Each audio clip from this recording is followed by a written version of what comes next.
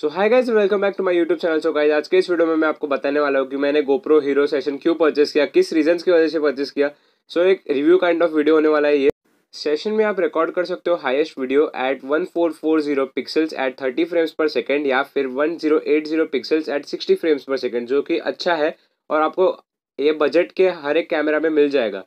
आप इसमें फोटोज भी क्लिक कर सकते हैं एट 8 मेगापिक्सल्स और 10 FPS का बर्स्ट टाइम। सो ऑब्वियसली एक गोप्रो है तो वाटरप्रूफ तो होगा ही, तो 33 फीट तक आप या 10 मीटर तक आप इसे पानी में लेके जा सकते हो, कोई प्रॉब्लम नहीं होगा। Simple one touch button control है, वो आपको मैं बाद में बताऊंगा ये वीडियो में। और जो बाकी जो फीचर्स है वो आपको अभी सामने आपके स्क्रीन पे दिख रहे हैं, वो तो नॉर्मल है और कोई भी बजट के एक्शन कैमरा में आपको वैसे ही मिल जाते हैं।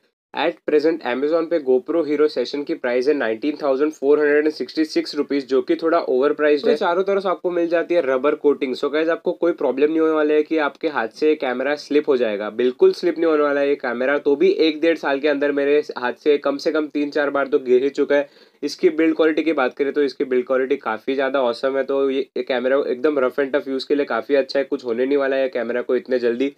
सो ये रेड वाला बटन जो अभी आपको दिख रहा है वो है one click stop and play button. ये बटन को क्लिक करके आप अपने वीडियो को रिकॉर्ड करना स्टार्ट कर सकते हैं या फिर स्टॉप भी कर सकते हैं। तो इतना कॉम्प्लिकेटेड कुछ तो प्रोसीजर है नहीं इसमें।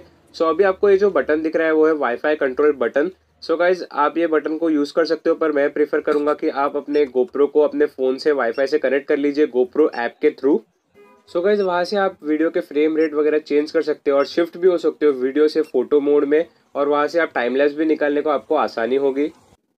ये है वाटरप्रूफ डोर, और वाटरप्रूफ डोर के पीछे आपको मिल जाएगा माइक्रो SD कार्ड स्लॉट और USB चार्जिंग स्लॉट।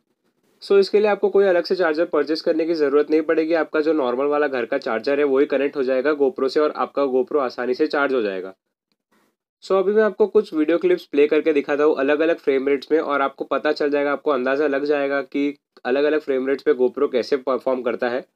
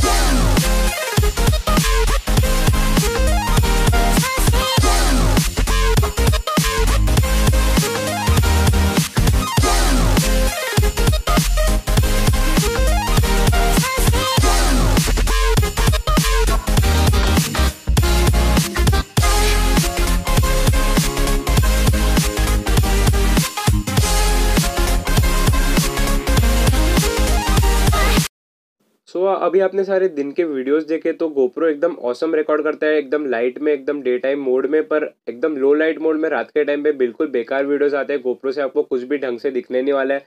सो अभी आप देख ही सकते हो, आपको मेरी स्पीड भी देखने में बहुत परेशानी हो रही होगी, बिल्कुल आपको मेरी बाइक की स्पीड भी नहीं दिखेगी। सो अभी आपको अंदाज़ा लग ही गया होगा कि रात के टाइम में GoPro सेशन जो है वो कैसे रिकॉर्ड करता है और उसका वीडियो आउटपुट जो है कैसे आता है यूट्यूब पे अपलोड करने के बाद।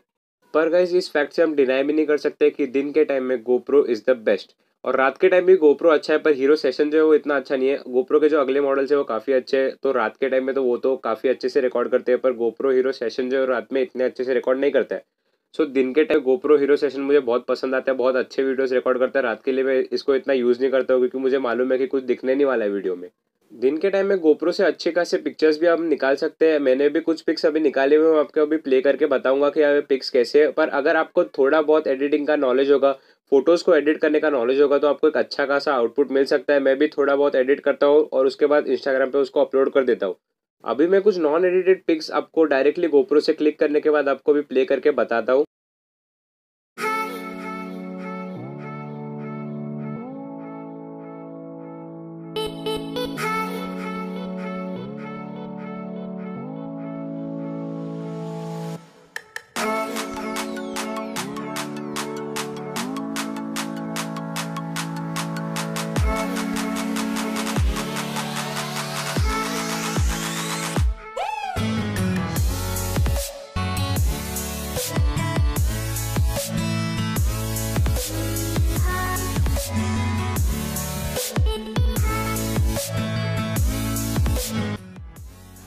इसका अगला पॉइंट जो मुझे सबसे ज़्यादा पसंद है, इसका टोटली वाटरप्रूफ होना। सो आप देख ही सकते हो, इसे पानी डालने के बाद भी इसको कुछ नहीं होता है। 33 फीट तक आप इसको अंदर पानी के अंदर लेके जा सकते हो, जो कि इनफ है, क्योंकि आप रोज 33 फीट से भी ज़्यादा डीप पानी में नहीं जाने वाले हो। सो वाटरप्रूफ टेस्ट के लिए मैं कुछ और वीडियोस आपको प्ले करके दिखाने वाला हूँ, जो हम थोड़े दिन पहले रिसॉर्ट गए थे मेरे दोस्त के बर्थडे के दिन, तो उसके वीडियोस में आपको प्ले करके दिखाता हूँ।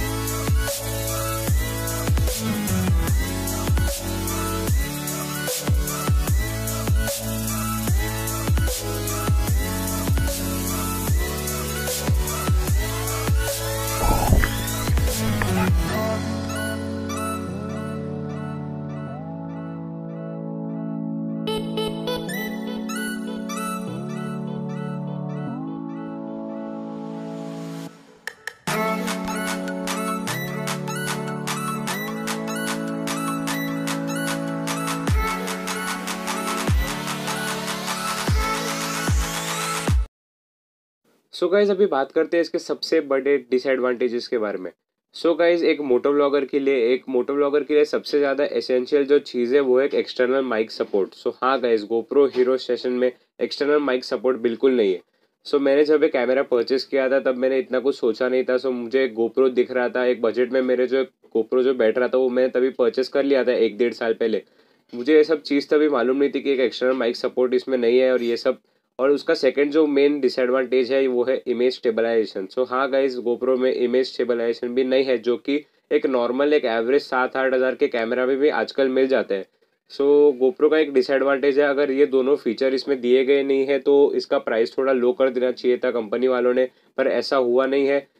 डे के टाइम में इसके वीडियोस काफ़ी अच्छे आते हैं और एक्सटर्नल माइक इसमें नहीं सपोर्ट होता तो भी इसका जो माइक है, जो 2 माइक इसमें दिए गए हैं इनबिल्ट, वो भी काफ़ी अच्छे रिकॉर्ड करते हैं। पर जो एक एक्सटर्नल माइक का एक फील होता है, मज़ा आता है उससे रिकॉर्ड करने के लिए वीडियोस, और आपको ज़ोर से भी बोलना नहीं। सो अभी आते हैं इस पार्ट पे कि आपको एक कैमरा परचेस करना चाहिए या नहीं करना चाहिए। सो गाइज, अगर आप चालू करने वाला है एक मोटो व्लॉगिंग चैनल यूट्यूब पे, सो मैं आपको रिकमेंड करूंगा कि गोप्रो हीरो सेशन बिल्कुल परचेस मत कीजिए। कोई कैमरा बस एक नॉर्मल यूज़ के लिए चाहिए कि कभी आप रिसॉर्ट जा रहे हो, कभी आपके फ्रेंड्स के साथ बाहर जा रहे हो तो कुछ रिकॉर्ड करने के लिए या कुछ, तो आप ये कैमरा परचेस कर सकते हो। पर अगर आपको इससे व्लॉग्स बनाने, मोटो व्लॉग्स बनाने, तो आप ये कैमरा बिल्कुल परचेस मत कीजिए। कोई ऐसा कैमरा परचेस कीजिए जिसमें आपको इमेज स्टेबलाइजेशन और एक्सटर्नल माइक का सपोर्ट मिल जाएगा।